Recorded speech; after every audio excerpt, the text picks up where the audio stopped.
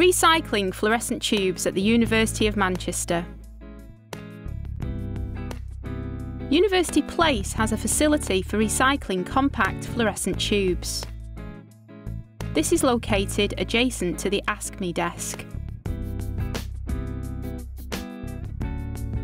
Maintenance staff remove redundant fluorescent tubes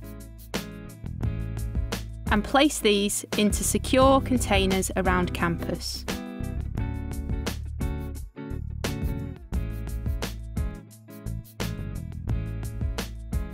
When full, these are collected by Mercury Recycling Limited.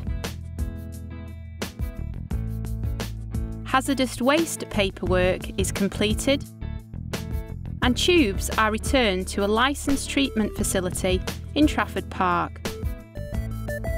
Once here, tubes are removed from the container and then crushed so that a number of materials are produced,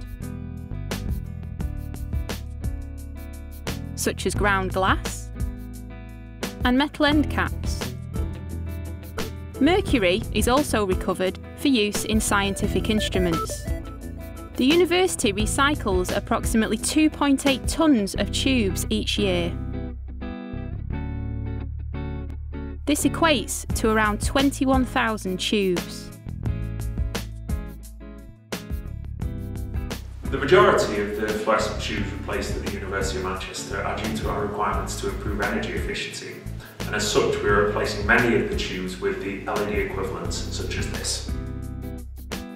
For more information on this initiative and others, please visit the university's recycling web pages.